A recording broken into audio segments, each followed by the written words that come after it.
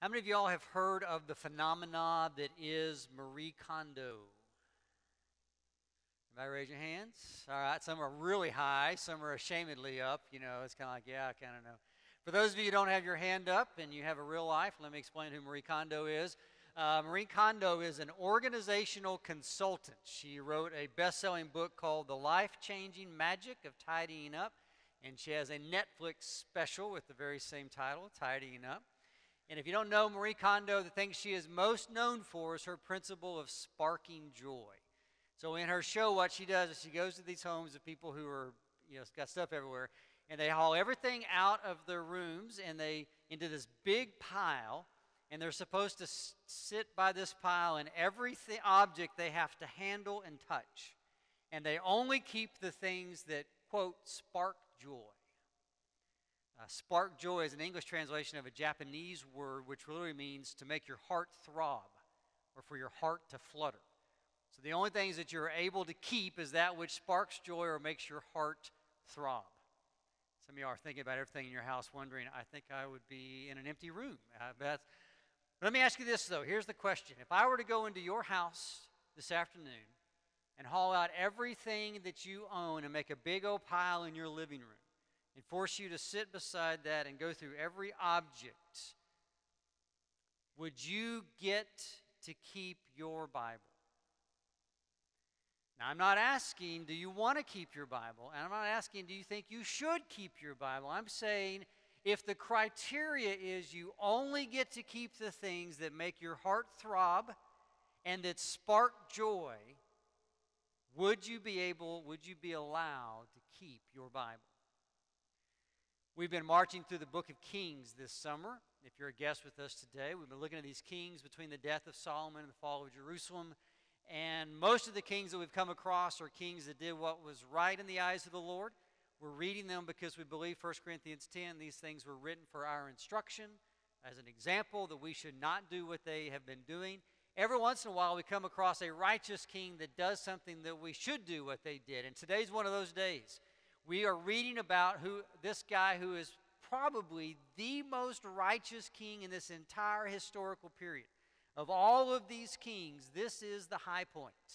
We're reading this morning the story of the man named Josiah. Josiah becomes king when he is 8 years old. He has an interesting pedigree. His father is an evil, wicked king. His grandfather is Manasseh, this evil, wicked king that repented at the end of his life. His great-grandfather is Hezekiah, this incredibly righteous king. So he has this very disturbing family history. Very righteous, very evil, but he's 8 years old when he becomes king. He becomes king because his father's assassinated, and he becomes king at 8 years old. We find out that when he turns 16, he begins to seek the God of David. 16-year-old, he began to seek the God of David. And when he's 20 is when he first begins to use his power as king to try to purge Israel of all the pagan worship. So if you've been following the timeline here, his grandfather Manasseh, very evil king, filled the land with pagan worship. But at the end of his life, Manasseh came to repentance, came back to Jerusalem and tried to clean Jerusalem of all the pagan worship. Well, his son Amon, after Manasseh dies, puts all the stuff back in. And so Josiah has to come and undo everything that his father Amon has done.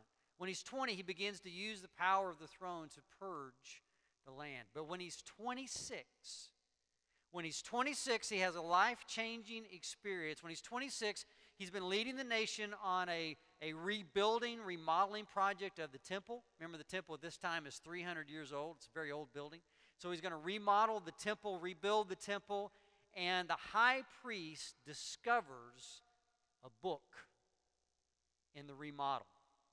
It's the book of the law. So this is the event I want us to look at. It's in 2 Kings chapter 22. It begins in verse 8. If you want to read the same translation I'm reading, it's in your bulletin notes. So Hilkiah, the high priest, said to Shaphan, the secretary, I have found the book of the law in the house of the Lord. And Hilkiah gave the book to Shaphan, and he read it. And Shaphan the secretary came to the king, reported to the king, your servants have emptied out the money that was found in the house. They've delivered it to the hand of the workmen who have the oversight of the house of the Lord. And then Shaphan the secretary told the king, Hilkiah the priest has given me a book. And Shaphan read it before the king. And when the king heard the words of the book of the law, he tore his clothes. Now, there's a lot going on in the opening paragraph, isn't there? Can you imagine the book of the law being lost to the point that when it's found, it's big news? I mean, can you imagine this church was built in 1954 when it started? And if we had lost the Bible and somewhere along the way when we were doing spring cleaning, someone came up and said, hey, we found the Bible. I'm like, wow, we hadn't seen that forever. I mean, we forgot that was even there. I mean, that's how bad things had gotten. We're not exactly sure. The book of the law can refer to the entire covenant that God made with Moses. It can refer to the Pentateuch, which is the first 5 books of the Old Testament, Genesis, Exodus, Leviticus, Numbers, Deuteronomy. Most scholars think that what was found here was the scroll of Deuteronomy. So Deuteronomy literally means a copy of the law. So after the 40 years of wandering in the wilderness, when they got to the edge of the promised land, Moses wrote down a copy of the law. He retold the Exodus story. He retold the law that God had given to him, and he wrote it down. And there's a couple of things about this scroll that I want you to realize, and you understand why Josiah tears his clothes. At the end of Deuteronomy, Moses has this ceremony when he reads the blessings and the curses of the law. So he says, if you go into the land of promise and you are faithful to the covenant, this is all the ways that God's going to bless you. And you can read it. It's just chapter. It just goes on and on and on, all the blessings. And then in chapter 28 of Deuteronomy, Moses says, but if you go into the land of promise and you forsake the covenant, these are all the curses. And it's a long chapter. It's everything from blight to mildew to famine to drought to your children be sold into slavery. You'll become captive by other nations. It's just this long list of all of the curses that are going to come upon you. So imagine when Shaphan is reading the scroll of Deuteronomy to Josiah, and he's read all of these laws, and Josiah knows we haven't been keeping all these laws, and he gets to all the curses of what's going to happen to you. Now you understand why Josiah reacts by ripping his clothes in grief. He's like, oh my goodness, we've not been doing any of this, and look at the wrath of God that's promised upon us.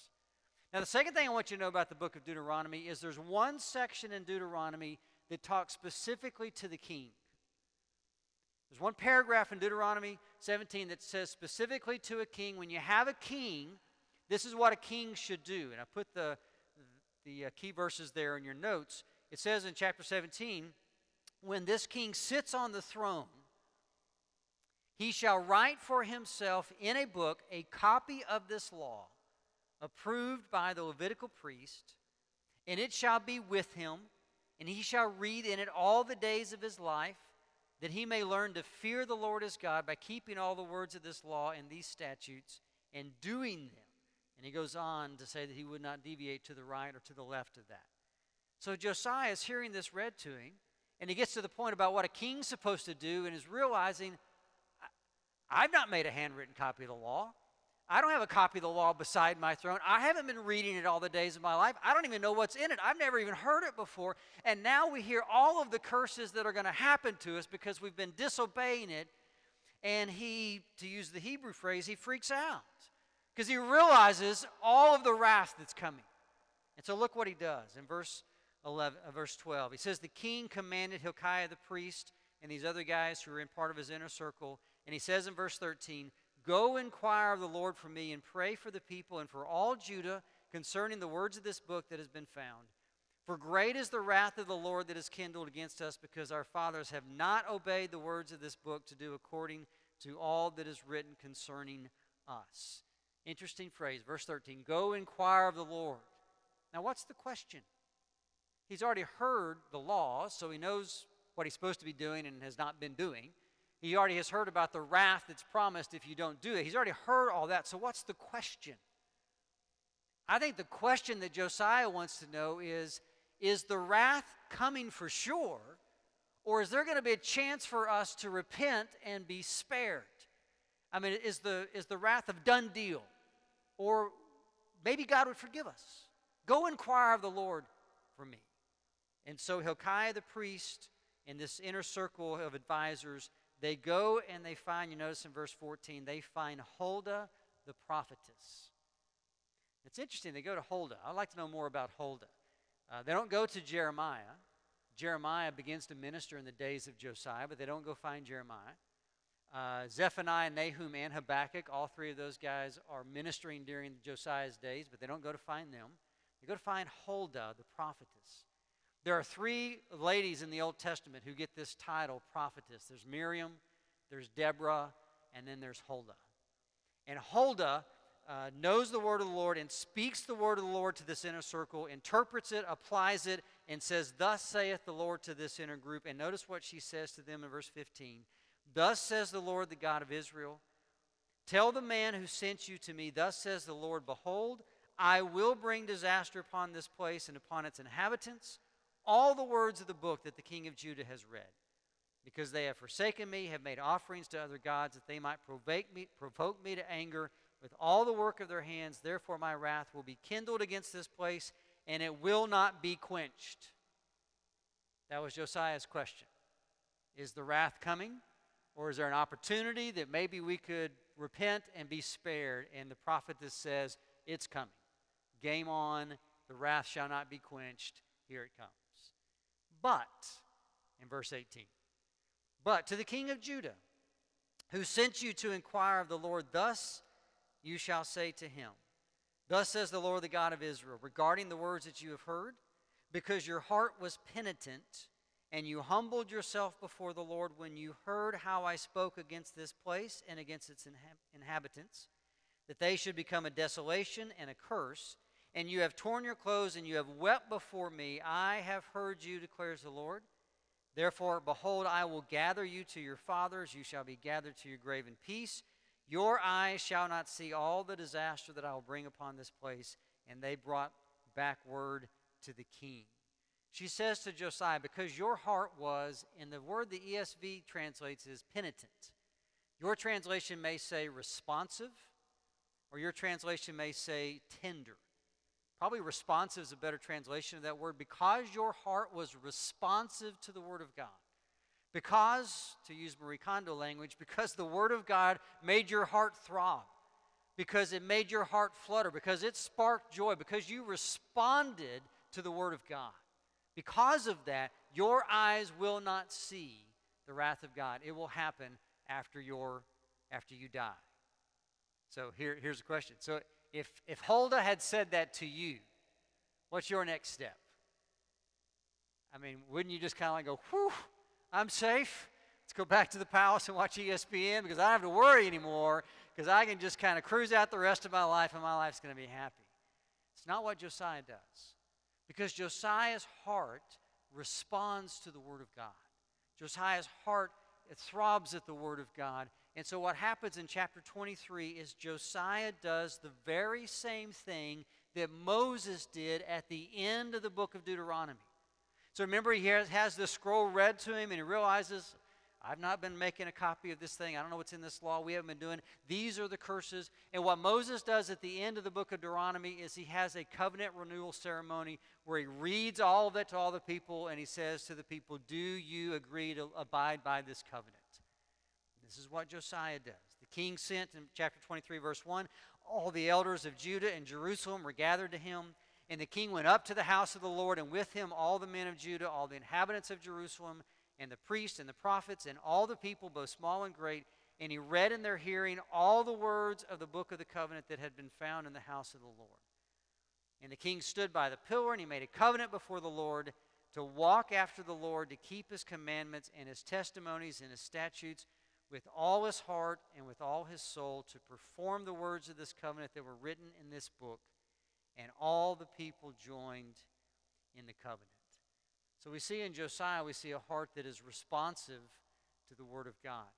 Which is why Josiah is one of the few kings, very few kings throughout this period, who are identified as walking in the ways of David. I mean, we're familiar with they did evil in the eyes of the Lord, they did what was right in the eyes of the Lord. But very few kings are identified as walking in the ways of David. And one of the things about David that we know so well is that David loved the the Word of God. He loved the law of the Lord. Psalm 119 is the longest chapter in all of your Bible, and it's, I don't know, like 16,000 verses long, right? And it's all about David loving the law and why he loves the law. Fortunately, there's a shorter version in Psalm 19 that I put there in your notes, kind of a shorter version of Psalm 119. But look what David says about Scripture. He says, the law of the Lord is perfect, reviving the soul.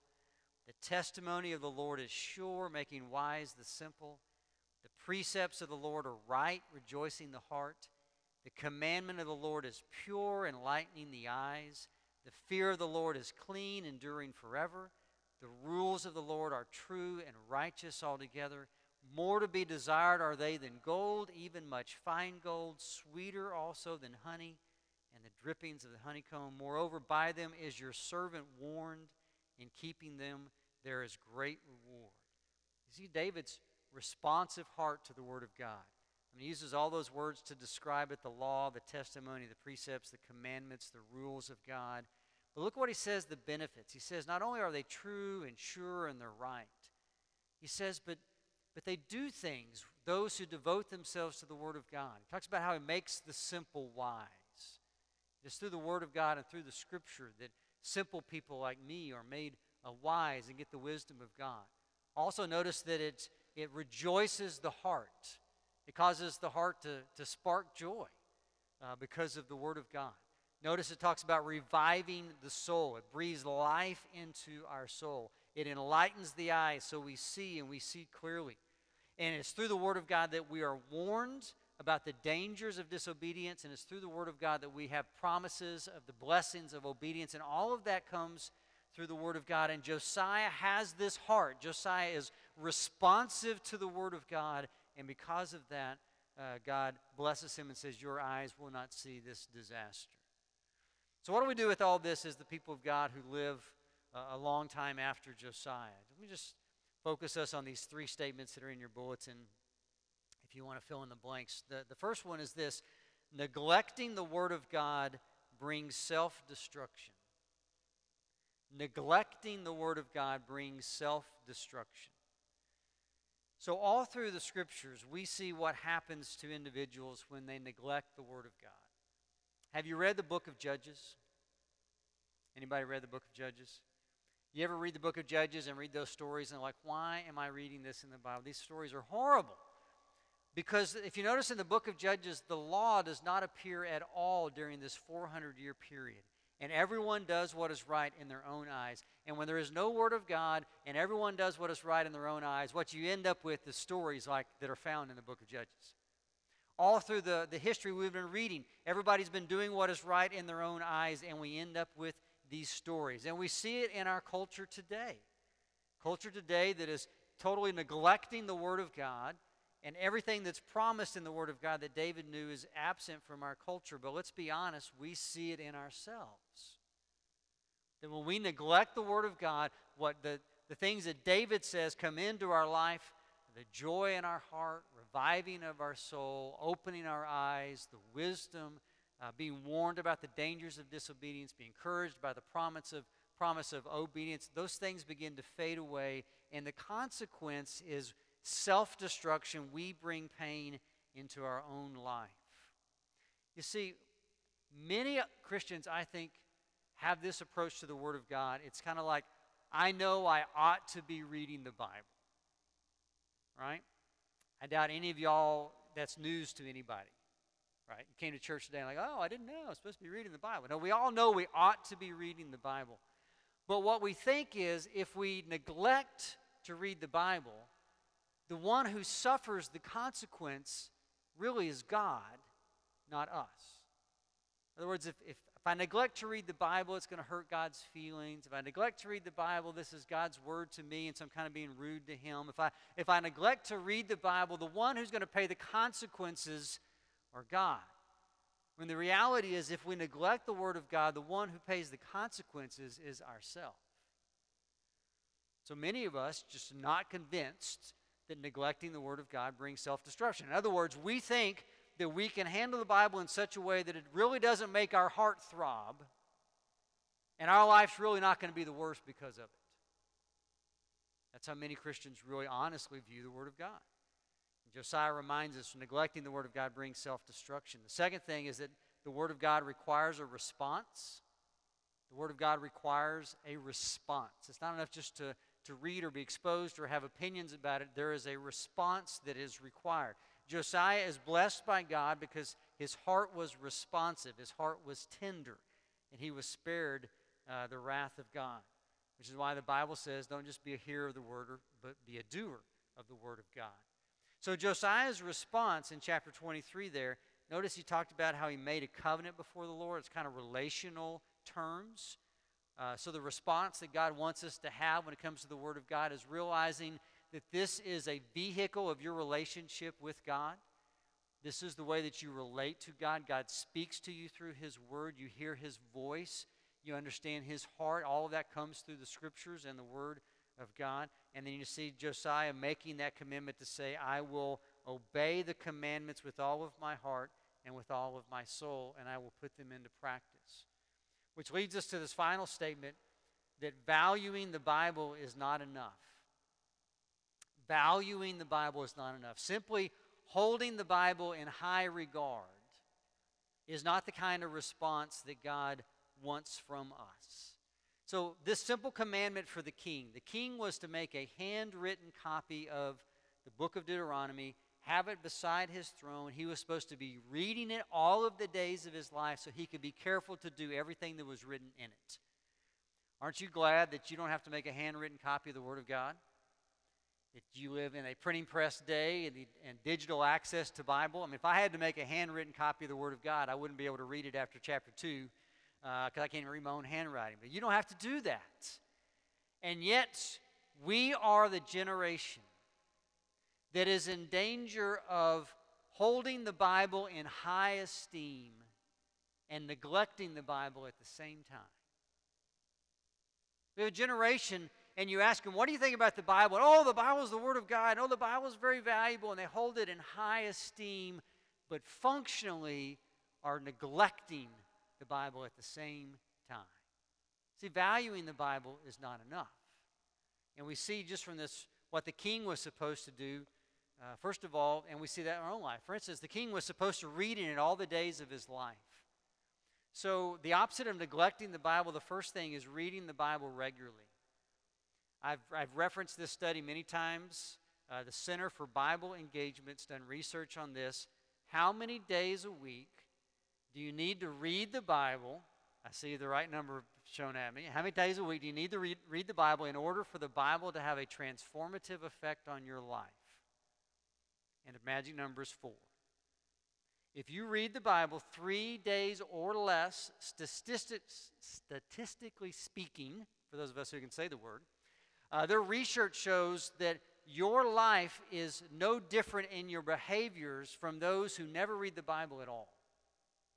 So if you want your life to be transformed by Scripture, you have to read at least 4 or more days a week, which is why we have in our bulletin a 5-day-a-week Bible reading plan. It's in the bottom right page. This year, if you follow that, you'll be reading the entire New Testament through the course of the year. We're trying to get you over that 4-day hump to at least 5 days a week. So here's my question for you this morning. What is your Bible reading plan? What is your plan to read the Bible? Because if you do not have a plan, I would be willing to bet that you are probably not reading the Bible 4 or more days a week.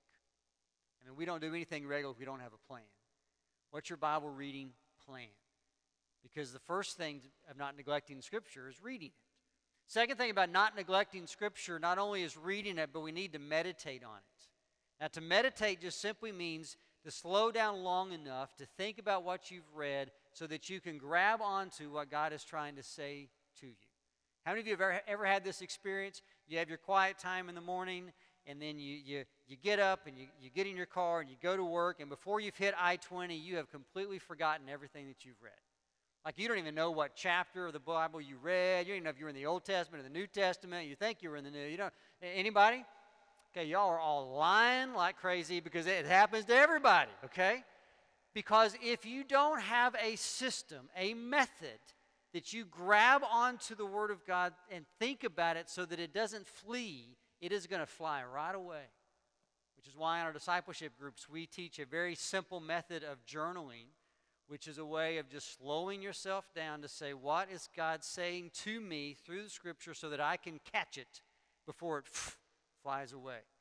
So the opposite of neglecting the Word of God is reading it regularly, is meditating on it in some way. And the third thing is to memorize it. Memorize Scripture. David knew, thy word I have hid in my heart that I may not sin against you. It's not enough just to have it there in the book beside the throne. You got to have it in your heart so that it begins to change your thinking and your feeling from the inside out. So let me ask you this question.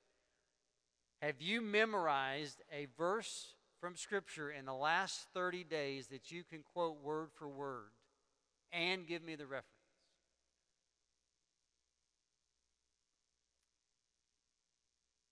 I kind of wanted to hear a yes, but maybe that's all right. Or no. Seriously. Memorizing Scripture is a key part of handling the Word of God. So if you're not reading it at least 4 days a week, if you don't have a strategy to make sure that it doesn't just fly right through your eyeballs and you can grab on to that which God is saying to you, and if you're not working to memorize it, I think you are in danger of becoming the generation that has a high value of this book, but functionally you neglect it because it's really not transforming your life. So to be responsive to the Word of God, we need to read it. We need to handle it properly. Another thing is to be responsive to the Word of God, we need to obey it. To read the Word, to journal on the Word, to memorize on the Word, but that to get to the place where you just decide, I don't need to obey the Word, is the same thing as neglecting the Word. I could choose several areas, but let me just choose two this morning, just two examples that I think, particularly in America, the church has just absolutely looked at the teachings of Scripture and said, I don't need that, I don't need that, I don't need that. For instance, is in our sexual ethic. I mean, the Bible is pretty clear. Sex is God's gift in the confines of a biblical marriage covenant between a man and a woman. All other expressions outside of that are immoral and against God's laws. And yet, I saw this week, just a recent survey, 50% of those who attend church regularly admit to being sexually active outside the confines of marriage. 50%. Basically, it's going through Scripture and saying, well, I don't need that. Well, I don't need to worry about that. I don't need to obey that. I can ignore that. That didn't apply to me. That was, so last year. I don't need that. It's just neglecting the Word of God. And it's thinking that I can neglect the Word of God and it's not going to bring self-destruction into my life. I can say the same thing about pornography. Statistics say that pornography usage of people who attend church and those who do not attend church is functionally the same. Jesus is very clear. Looking on a woman with lust in your heart is the same thing as committing adultery. It's sexual immorality. And people within the body of Christ, within the church, ought not to be engaging with pornography. And yet we look at that and say, well, we're just neglecting the Word of God. Another area that I think it shows up just very clearly is the way in which we treat our attitude and our actions, that we treat those who disagree with us and don't like us. I don't know if you've been paying attention. The world around you basically says, if I disagree with you and I think you're wrong, therefore I am justified in treating you like dirt because you're wrong and you deserve to be treated like dirt. That's kind of the pervading thought of our culture, and it's growing. That's not the gospel of Jesus Christ. The gospel of Jesus says we are to love our enemies. We are to pray for those who abuse us. We are to be kind to those who are mean to us. We are to offer a cup of cold water to those who are trying to bring destruction in our life. We have a completely different attitude and action towards those who don't like us and disagree with us and are actually trying to do us harm. That's the gospel call. But when the church reads that and says, well, that's not realistic. Well, in my office that wouldn't work. And, you don't know my brother-in-law. And It's neglecting the Word of God and thinking that we're not bringing self-destruction into our life. So I'll go back to this question again. Does the Bible for you spark joy? Does it make your heart throb? Does it make your heart flutter? Or are you in danger of becoming the generation that has a very high value of this thing, but functionally is neglecting it? If you think you may be there, I just want to challenge you, invite you, encourage you, join a discipleship group in September. We have discipleship groups in our church. They are groups of 3 to 5 people who meet weekly for the purpose of becoming disciples who can make disciples. The whole purpose is to practice the spiritual disciplines of reading the Bible regularly, of meditating on it, memorizing, praying with and for each other. It's a way of being held accountable. It's a way of being encouraged to grow in these areas.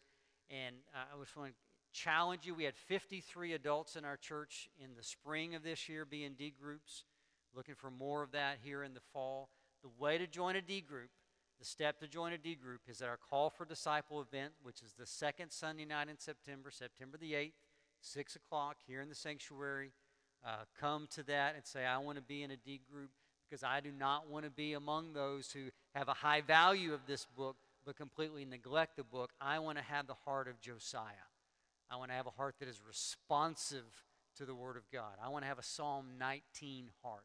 And one way to do that is to join a discipleship group. Let's pray together.